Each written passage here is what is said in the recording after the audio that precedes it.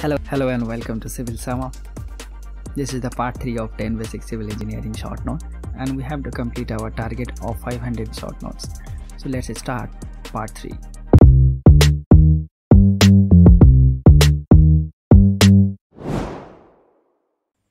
(21) Stripping time of formwork reduces 40% for the use of rapid hardening cement. So what is formwork? Formwork basically this is a temporary structures and it supports the mold of fresh concrete and able to support the weight of fresh concrete. Basically formwork gives the desired shape to the concrete, and the formwork mainly made of timber and steel.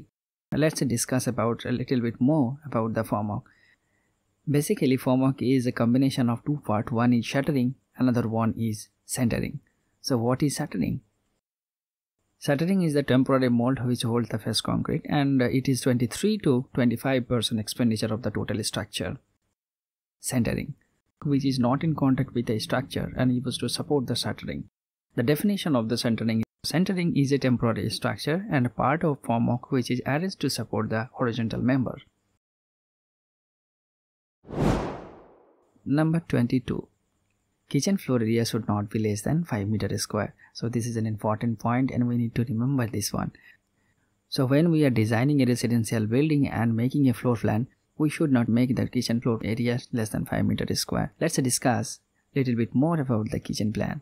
First thing we need to remember that kitchen should be very next to the dining room, and the well ventilation should be provided, and design should be based on the sunlight and consider the wind direction also. The floor plan not less than 5 meters square we have discussed already, and the minimum width of the kitchen should not be less than 1.5 meter, and the door size 3 feet by 7 feet, that will be perfect. Number 23. The height of storing cement bag should not be more than 10 bags height. The weight of the cement bag that can make the lumps inside the cement bag if it is more than the 10 bags height. So there is a specifications according to the IS 408 to 1996. The width of the stack should not be more than the 4 bags length or the 3 meter, and 600 minimum space between the exterior wall and the stack, and the 15 cm to 20 cm clear space from the ground should be there.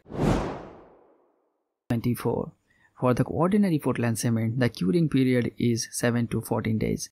So what is curing?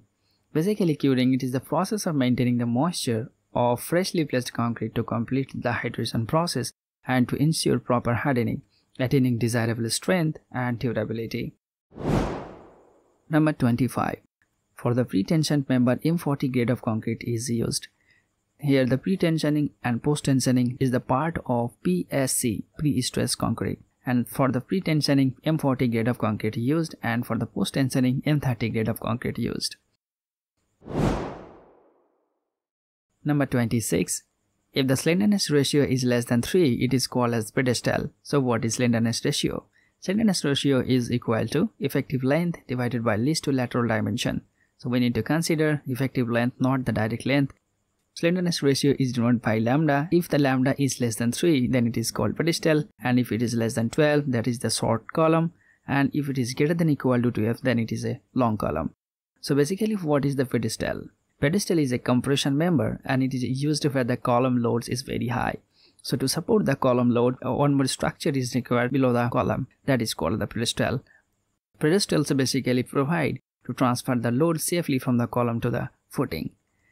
Now let's discuss about what is the short column. When the slenderness ratio is less than 12, then it is called a short column, and short column basically fails due to the under the ultimate compressive load by crushing. And when the lambda value greater than 12, then it is called as a long column, and long columns fails due to the large lateral deflection or buckling under the compressive loads. Number 27. According to IRC 37 specification, width of a single lane road is 3.75 meter.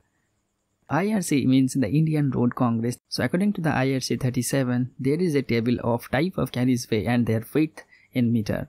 So if it is a single lane, then the width will be 3.75 meter. So 2 lane no curves, that is 7 meter, 2 lane raised curve 7.5 meter, and intermediate carriageway 5.5 meter, and multi-lane 3.5 meter per lane. So this is important table you need to remember. Number 28. Generally, raft foundation is used for the black cotton soil. Raft foundation is a combined footing that covers the entire area beneath the structures and support all the walls and columns. And to reduce the differential settlement, we need to provide the raft foundation. Basically, raft foundation is used when the isolated footing area exceeds the 50% of the total area, then raft foundation is preferred. If the site has a black cotton soil, then we need to provide the raft foundation. So why the black cotton soil is so dangerous? Black cotton soil is basically black in color and best for the cotton crop. This is one type of residual soil. It has a highly swelling and sinkage property, and it is highly compressible and low bearing capacity is there. So that's why the differential settlement problems occur in our site. So to avoid that differential settlement, so we need to provide the raft foundation. And who is the responsible for the swelling and sinkage and the high compressibility and the low compressibility? Montmorillonite mineral is the responsible for the swelling and the sinkage properties. If I discuss about the Montmorillonite mineral, so in that Montmorillonite mineral, water bond present inside the molecular structure. So the water bond is the weakest bond and that gets easily break down. That's why the swelling and the shrinkage property is very high. 29. Lithification is the process by which unconsolidated material are converted into coherent solid rock by compaction and cementation. The lithification means from the ancient Greek word lithos means rock, and the Latinized suffix "ific" is the process in which the sediments compact under pressure, expel connate water, and gradually become solid rock. So what is the connate water? It is a liquid that were trapped into the pores of sedimentary rock as they were deposited. These liquids are largely composed of water but also contain many minerals components as ions in solution. As rocks are buried, they undergo lithification and the connate fluids are usually expelled. So in this lithification process, the unconsolidated materials are converted into the solid rocks by compaction and cementation process. Number 30. The dryer in a wire paint should not be more than 10% by volume. So dryer is a major component of paint, and dryers also known as the plasticizers. Plasticizer means a substance is typically a solvent added to the synthetic resin to produce or promote the plasticity and flexibility and to reduce the brittleness. Dryer chemically added to the paint, and the main function of the dryer is to accelerate the drying of a vehicle's lensed while in a paint, and in the consequence of paint film becomes hard. So that's all about the Part 3 10 Basic Civil Engineering Short Notes. We have to complete our target of 500 Basic Civil Engineering Short Notes. Stay with the Civil Sum Up, like, share and subscribe, and don't forget to comment below.